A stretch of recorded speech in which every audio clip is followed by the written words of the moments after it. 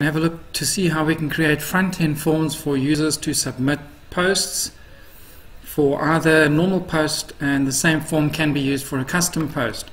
So we've already installed the Advanced Custom Fields Pro plugin, and if we look at the custom fields menu options available, we've got field groups, add new, tools and updates. To make this work though, we need to create a front-end form. And to do that, we're going to use another plugin which is called Advanced Custom Fields Extended. So we're going to activate that, and then we'll have a look and see at the new field, the new menu options available for custom fields when that plugin's installed. If we hover over custom fields now, you'll see we have a lot more options. We have the field groups, add new, but we also have categories, block types, forms, options pages, settings, tools and updates. So for this demonstration, we're going to have a look at the forms inside this Advanced Custom Fields Extended plugin. So the first thing to do to get started is to go and create a field group, which we'll use then to create our new post. Here we are on the field groups, and we'll call that news posts. We're going to use the standard WordPress post, so the post type will be equal to post. Right, let's add some fields. So let's go news title. So the news title will essentially be a text field, and let's make that a required field. Next thing we'll add will be the news image, and to make this the featured image for the post, we'll scroll down to the field type and we'll change that to image. What we'll also do is we'll make this selection yes, and that ensures that this image becomes the featured image for the post. We'll also make this a required field. Right, let's add another field, and let's add the content field. So we'll call that news content, and in this case we'd be looking for a YC editor. What you see is what you get. We'll also make that a required field. So all the fields so far are required if you want to submit a post. That completed, one more field to go, and that'll be the categories for the post. Add a field, and we'll call that news categories, and this will be a relational field, and we'll make that taxonomy. Scroll down a bit. We'll also make that required. The taxonomy that we'll select will be category, and in this case it's the standard category. The appearance will be a checkbox. We'll allow the user to create terms, and we're ready to publish our field group, and it's now ready to be used in the front-end form. So the next stop to creating our front-end form then is to head over to forms,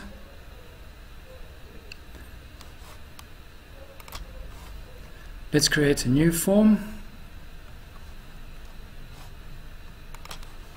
and the form we'll do is submit news,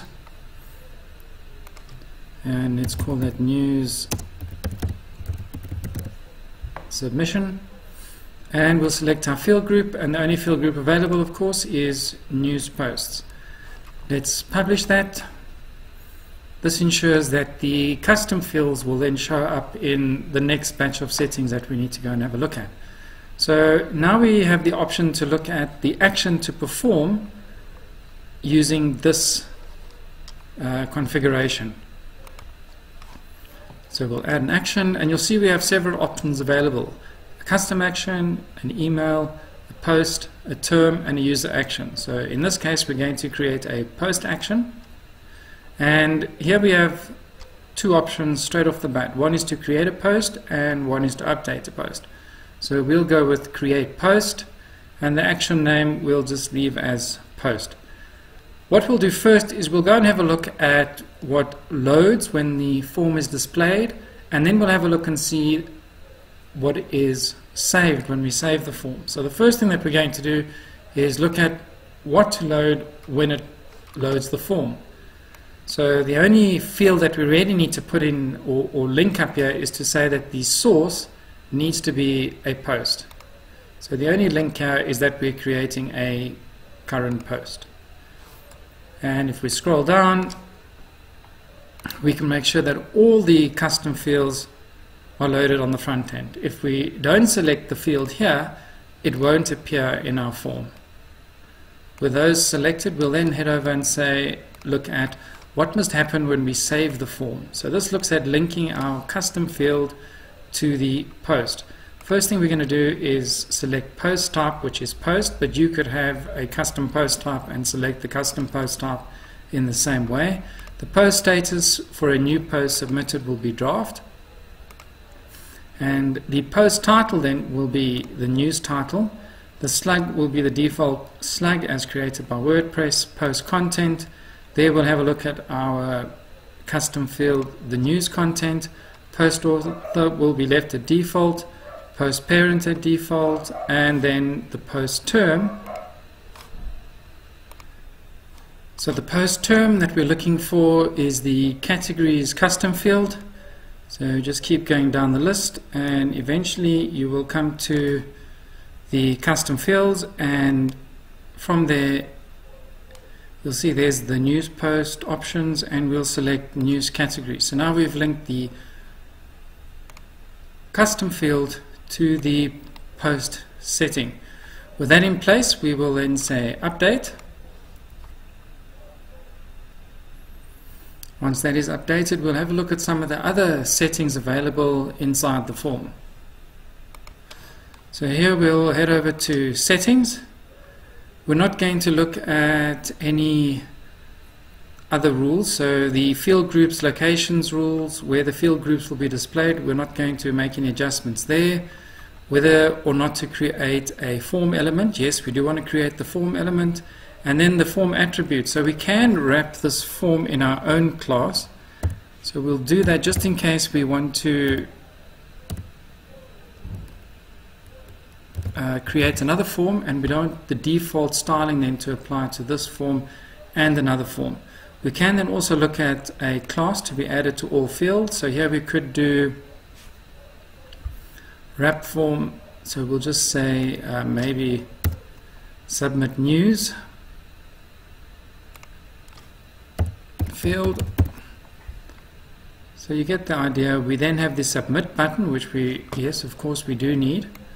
And then here we can change the text that's on the submit button. So we'll go with submit news.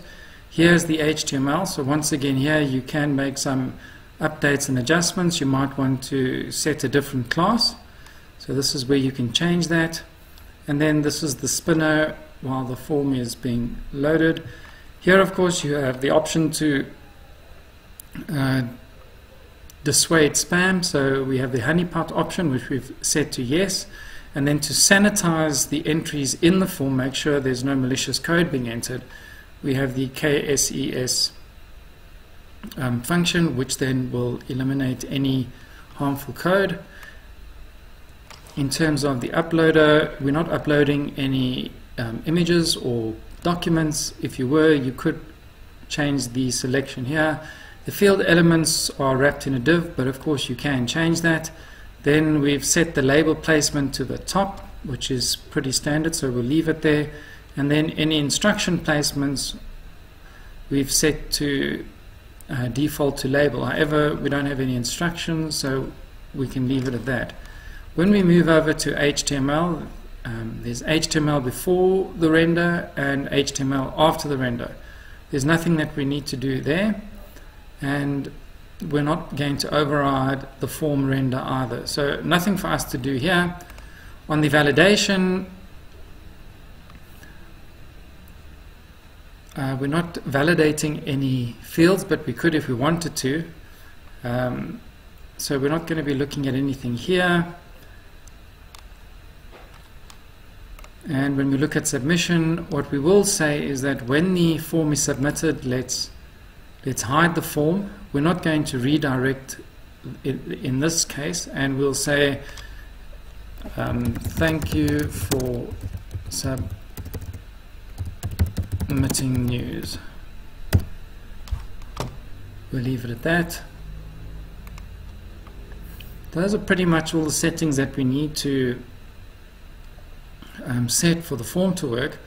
If you're a developer and you're looking to extend further, there is a cheat sheet here which is attached to the form, and in the cheat sheet you will find a ton of information and references that you might need for other development purposes. What you'll also find is that on submissions there are some hooks that you can hook into with advanced custom fields, and they are laid out here, and in fact there is some code then that you can use if you want to do something based on one of the hooks available. So a lot of nice, easy to access code detailing what needs to be done or what you can use to do something. Let's head over now to installing this on a page. So what we'll do is we'll copy this short code here on the right hand side, and under pages we'll add a new page, and we'll copy and paste that in, and then we'll be able to submit news on the front end. So here we have our page, and we'll call that new submission, and we'll head over to WordPress and do a standard shortcode content element. Insert the shortcode, we'll publish our page, we'll view the page. Right, so here we have our form. So the news title will be new news title. Let's add an image. So the image we just pull in from the normal media library within WordPress. So let's choose that picture.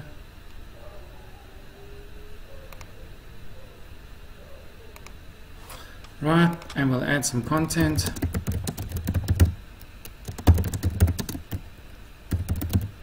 And we've allowed media to be uploaded here, so you can create any news post information that you want. Here's where we select the category that we'd like it to belong to, and we then submit the news. When we submit the news, the form will be hidden and we'll be thanked for uploading our news article. Thank you for submitting news. So now we know that that post was submitted. We'll head over into the website, we'll head over to posts, and here we'll see that post saved as a draft entry. Right, there's the new news title. Let's go in and edit that post. So here we are looking at our post in the back end, and the first thing that you'll notice is we have this message here that says this block has encountered an error and cannot be previewed. This looks like a bug with the new version of WordPress. To remove that, simply click on the change block type or style, change that transform to group,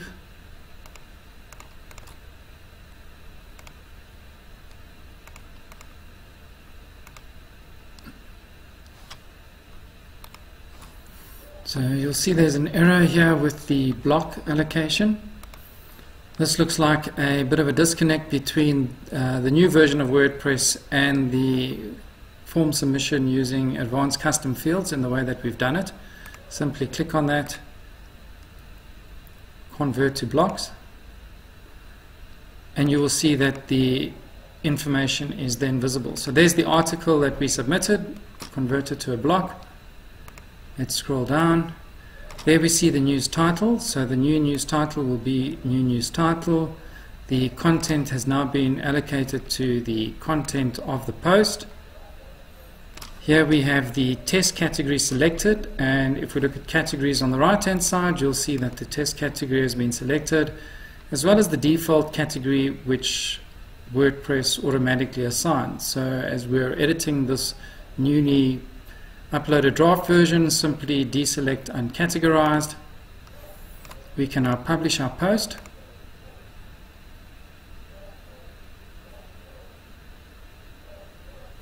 And we're going to have a look at our post. Now looking at our post, we have new news title, we have the category, we have the featured image, and there we have some content for this article. So very easily we were able to submit the form and have the form then be inserted as a draft post, the form information as a draft post, and then easily go to that post, check it, and update the status. What might be nice if you have users submitting posts is to allow them to send you an email to say that they've submitted a post, something that the user won't do, but something that you can automate within the Forms plugin. So we head back to the Forms plugin for custom fields, and there we have our submit news form. We go and have a look at our form, and what we want to do now is add another action. So the first post action was to create a post. The second action that we'll create then is an email action. So that will be an email action, and what we want this to do is send us an email when this form is submitted. We'll head along to email, so it'll be from this whoever we want, in this case from this domain, to who, so we'll make that an email address, a reply to, a CC, a BCC, and a subject. We can say new post submitted. Here we can put in a new post has been submitted, and here we can put in some field values, the field key, or the field title. So we can include some information in the email, and in order to get that information we can head over to the cheat sheet, which then contains a long list of the different options available. For the purposes of this demo, we're just going to have a look at how that email would work. So what we'll do now is we'll head over to the front end of the website and we'll submit another form. So we'll head over to Pages quickly. We'll then go to New Submission. We'll go to View. We'll say Submit New News to. We'll add our image.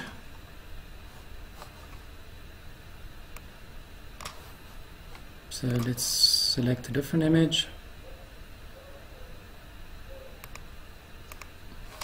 Right, then we'll add more content. Scroll down, we'll select test again, and we'll submit the news. The news has been submitted. Let's have a look at the email that was generated. So here is a copy of the post. So there we have the title. We said new post submitted. A new post has been submitted. We can of course now include in the content some of the content from that post. We can also then include a link to that post for editing purposes. However, just for this demo, you can see that the email is fired immediately and sent to the designated person. So that's how easy it is then to create a form that the user can submit, and then to fire off an email to let you know that a new post has been submitted. In the next video, we'll have a look and see how you can edit the post on the front end and don't need to log into the back end in order to edit and approve the post. So thank you for watching.